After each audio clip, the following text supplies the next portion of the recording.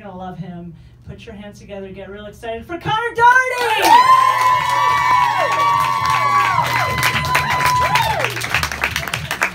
Hi, everyone. Happy Straight Shame Month. How are you all doing? Do we have any straight people in the audience? Unfortunately. Yes, round of applause. We love representation. I am not straight. I am gay. I'm actually a gay man for anyone in the back who saw me and thought, what is that sassy toddler doing on stage? A little bit about me. This is my first time doing Queer Comedy Hour. So, yeah, naturally, I'm a little bit nervous. But don't worry, if it's anything like my other first time, it's only going to be painful for me.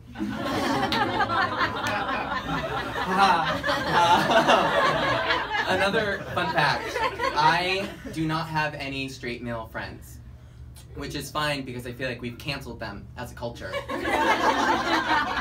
I'll be honest though, sometimes I wish I could pass as straight, just so straight guys would invite me to do straight things with them, like eat at Buffalo Wild Wings and participate in circle jerks. But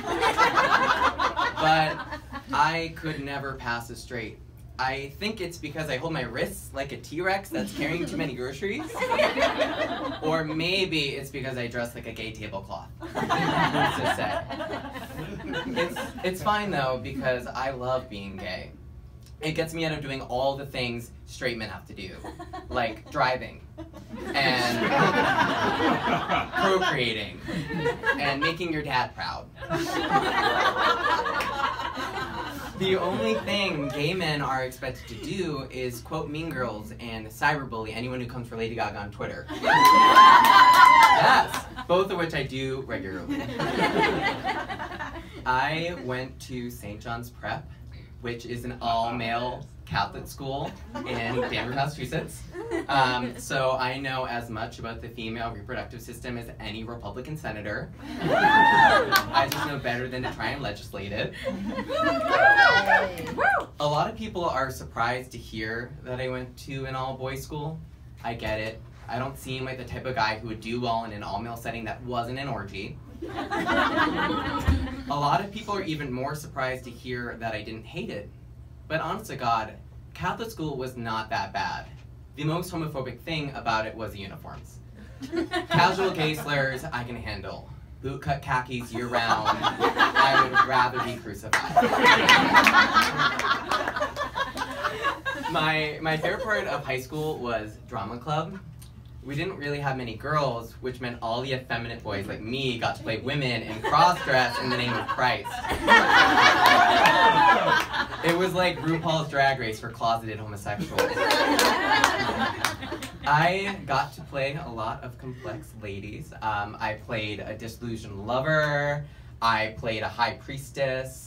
I played a mother of two trapped in a dungeon. And one time I played a woman in a chorus scene. I had no lines, I just really wanted to wear a bonnet. And I committed. Like, I would walk around in my house in a bra and heels just to get into character. I was like the Joaquin Phoenix of drag, just method as fuck. And when I wasn't playing a woman, I was playing a talking animal.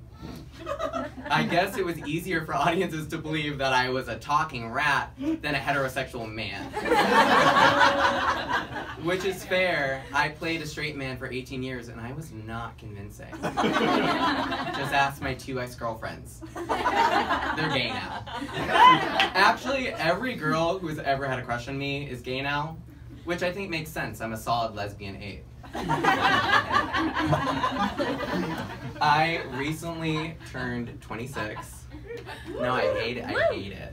I think it'd be easier to accept my age if I actually looked like it.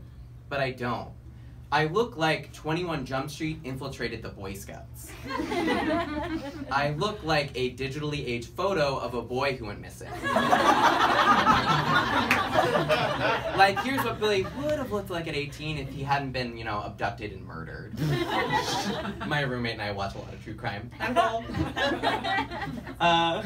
But adulthood is just not what I expected it to be. You know, when I was in college, I could shotgun a pizza and then run a 5K. Now I take Tums recreationally. In high school, I used to go to the nurse's office just to get out of class, and now I actively avoid going to the doctor because I'm not sure my life is worth the $50 copay. Like, if I'm meant to get better, I will. And if not, Darwin. I'm a Christian Scientist by circumstance, not choice. Being in your mid-20s is weird because it's like you're an adult, but you're not. Like, I pay rent, but I don't know how to open mail. I don't open my mail, I just got jury duty too. And I have the acne of a 14-year-old boy, but the under eye lines of a woman who's this close to solving John Binet's murder. I'm like the human equivalent of an H&M shirt. Cute-ish, functional enough, but overall shoddy construction.